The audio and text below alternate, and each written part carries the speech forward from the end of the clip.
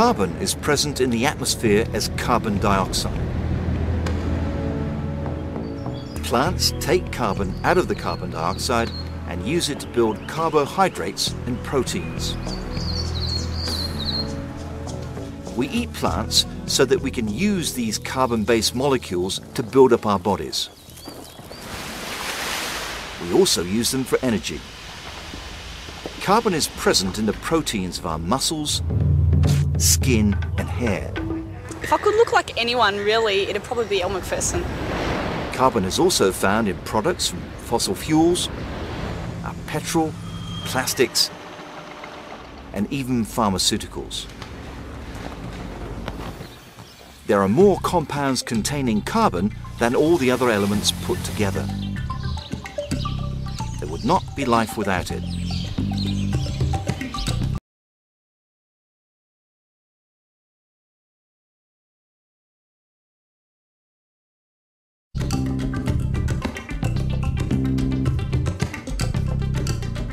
We cook food to break down the large carbon molecules the food is made of. Then the food is easier for our bodies to process. If we heat it too much, the molecules break down further, all the way to carbon. When wood is heated, it too breaks down to carbon or charcoal. The traditional method of making charcoal is to set wood on fire with very little air. The heat breaks down the organic molecules and drives off the volatile parts as smoke, leaving only carbon and minerals behind. This destructive distillation is called pyrolysis.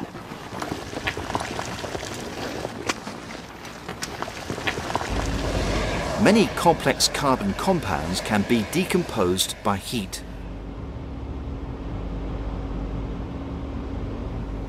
Oil is made of carbon and hydrogen. The hydrogen burns first and the carbon next. If we cool the flame with this glass, the carbon doesn't become hot enough to ignite. It deposits as soot or carbon black. A lot of carbon is locked up underground as coal and oil. When we burn it, we release it into the air as carbon dioxide. However, the great bulk of carbon atoms on Earth is found in rocks such as limestone and dolomite.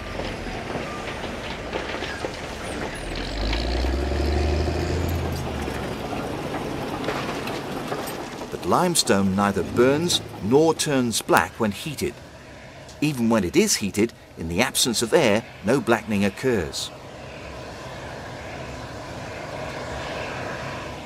The limestone does, however, undergo a material change, for a gas is produced. This gas contains chemically combined carbon. We can show that it is combined with oxygen. When magnesium burns in atmospheric oxygen, a white powder is produced, magnesium oxide.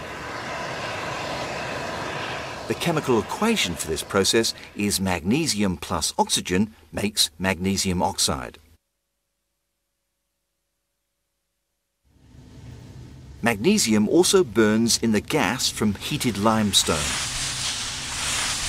The products of combustion are white magnesium oxide and carbon. So the gas must contain oxygen and carbon. Magnesium is able to take the oxygen out of carbon dioxide, leaving carbon.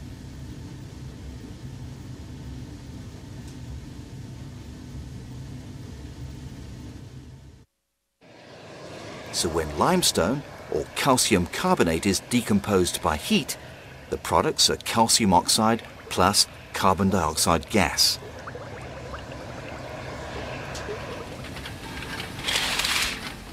Carbon, as we normally see it, has no particular structure, so we call it amorphous, without shape.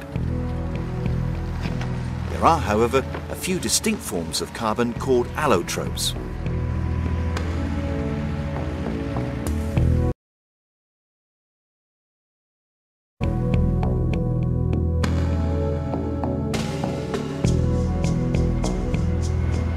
Graphite is an allotrope, or structural form of carbon.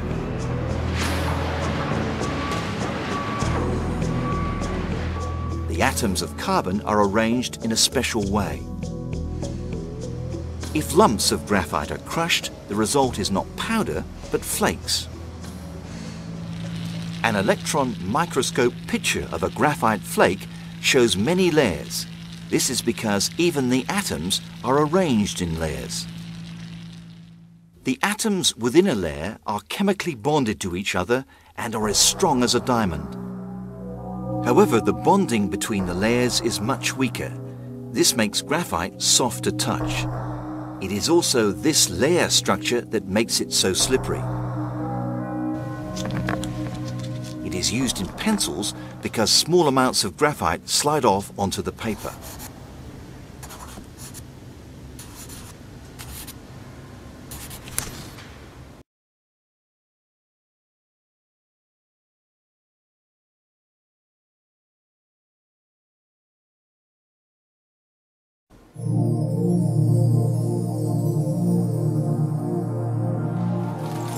Another allotropic form of carbon is diamond. Diamonds are naturally made underground under high pressure and temperature. Diamond is transparent and has the highest refractive index of any substance, which is why it sparkles when cut and polished.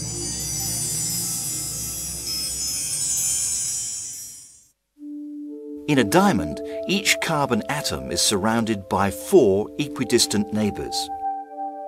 The distances between the midpoints of adjacent atoms are all the same. Diamond is hard because there are no weak bonds. It resists most chemicals. Diamond is the hardest known substance. Because of this, diamonds are in great demand in industry. Diamond-tipped drills can cut through anything. The surface of this large drilling head is embedded with diamonds. They are known as industrial grade, as they are too small or imperfect for jewellery. They can be natural or synthetic. Diamonds are excellent conductors of heat. This helps strengthen the life of drilling heads. To test between zirconia, a fake diamond, and this real diamond, you can use the tongue test. Diamond feels cold, and zirconia or glass feels warm. They don't conduct heat as well. Diamond is synthetically produced by compressing graphite at a pressure of over 50,000 atmospheres and at a temperature of 1,000 degrees Celsius. The layers are forced together and the chemical bonds form in 3 dimensions. Much of the graphite has been turned to diamonds. They are quite small and are mainly used as industrial diamonds.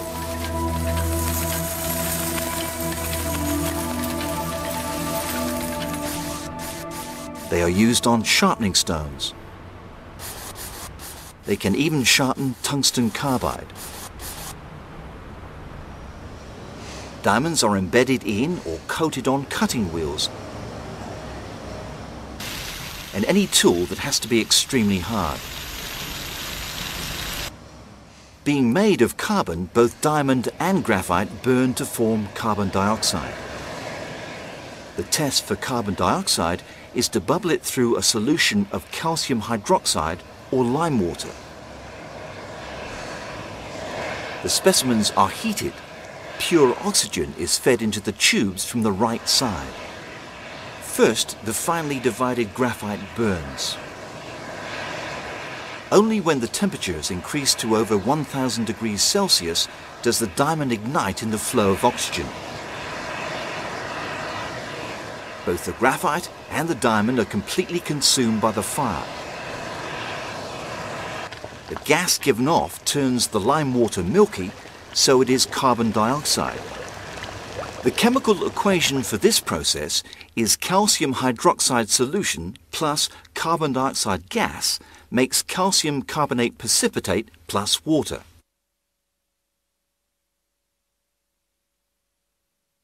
So this confirms that the diamond and graphite are both made of carbon. Diamonds are not forever.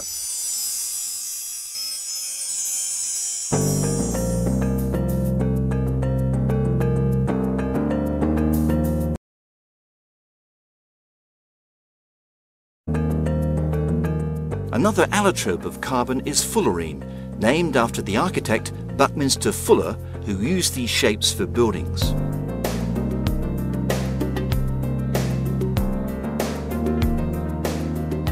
The buckyball is a ball-shaped molecule. The most common is a molecule with a formula of C60.